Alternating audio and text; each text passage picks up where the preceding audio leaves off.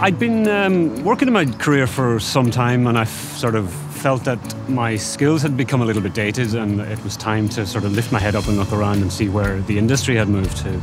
So looking around, this course really suited my work life. It allowed me to continue working, but also get a recognised solid qualification at the end of the year.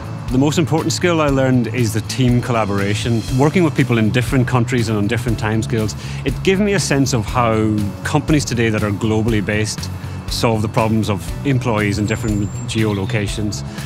Whereas most of us are probably in a lot of our jobs are working with people we see day to day, face to face. Whereas the whole idea of organising team meetings with people that are, on the other side of the world and making them efficient so they work and you're not wasting everybody's time. That's a real skill, and it's a real sense of what's going on in the world out there.